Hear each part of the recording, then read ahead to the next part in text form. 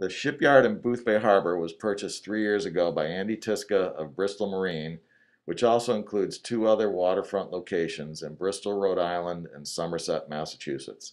Our team includes talented shipwrights, systems technicians, project managers, naval architects, and engineers dedicated to meet the specific needs of our customers with U.S. Coast Guard inspected vessels.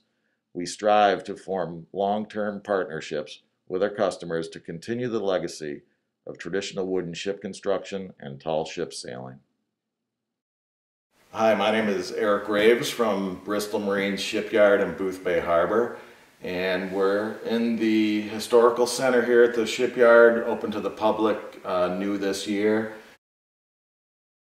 We have some great documentation of the shipyard from the past 151 years. From building 4-masted tall ships through the turn of the century to U.S. Navy minesweepers during World War II. Here at the shipyard in Boothbay Harbor, we have 2 marine railways. Behind me is the larger of our 2. It's a 700-ton capacity marine railway.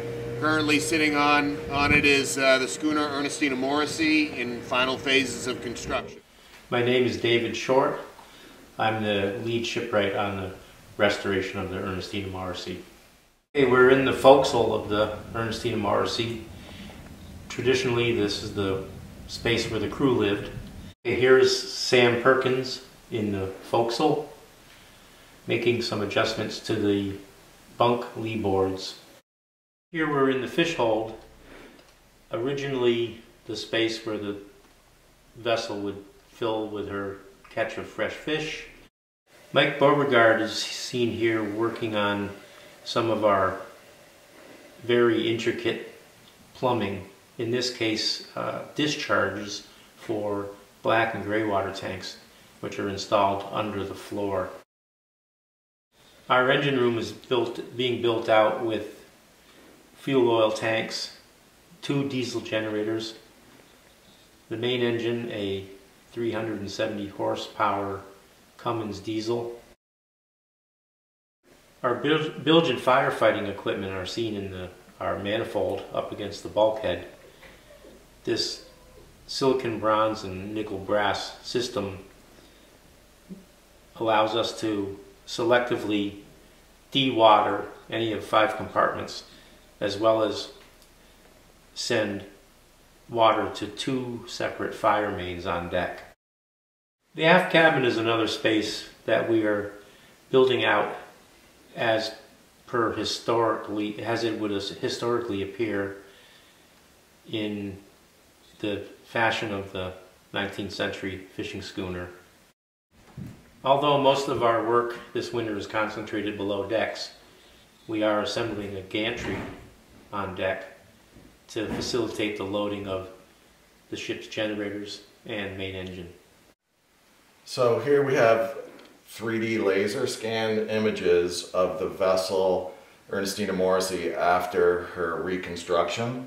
So there were scans completed outside and inside the vessel and on deck, and then brought together as one documented drawing with an exploded view showing the interior and deck sections on this image, and down here a nice cross-section image of the engine room and engine beds and stringer construction.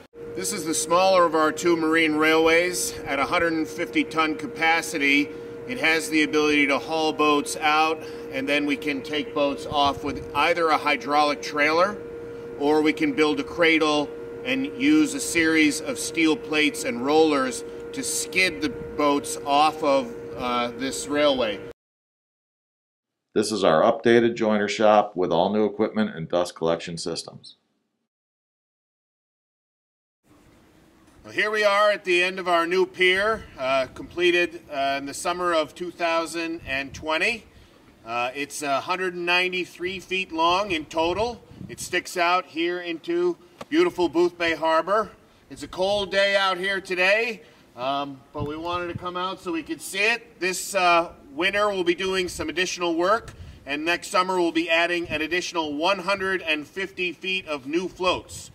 So that'll bring us almost up to 350 feet. So we'll have significant space for vessels up to 150 feet to tie, and that will be in addition to our 25 moorings.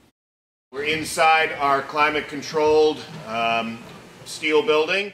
This is where we do some of our larger restoration or new build constructions. I'm standing on the deck of the 68-foot-long, 12-meter called Gleam. She's out of Newport, Rhode Island. She's in for the first phase of a 3-year restoration project. Right now we're doing some work to the covering boards and the hull. We're stripping some paint on the interior and redoing a significant portion of her varnish. For Bristol Marine, it's all about the people. Our exceptional team of men and women are passionate and dedicated to provide the best service possible. We also work closely with community education programs to engage students in boat building, sailing, seamanship, and marine science.